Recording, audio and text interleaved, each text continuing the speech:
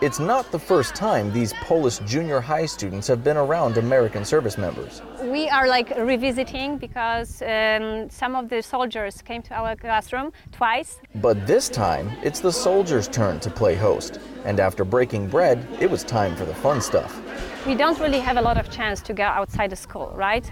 So it's really great opportunity for them to see something else rather than those four walls, and to just put their English into test and to do something else rather than sitting and doing the books. Far from their classrooms and far from sitting and doing their homework, these students were challenged to a little PT.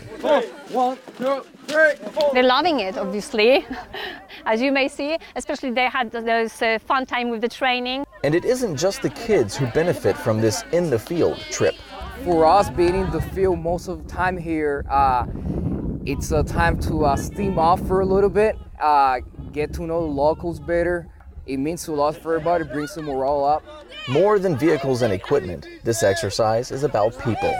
For us, it means the Polish people want to know more about us, as Americans and U.S. soldiers. So it brings our service a meaning for us to be here besides training with our allied forces. From field trip to field training, Sabre Strike 15 is about friendship and freedom.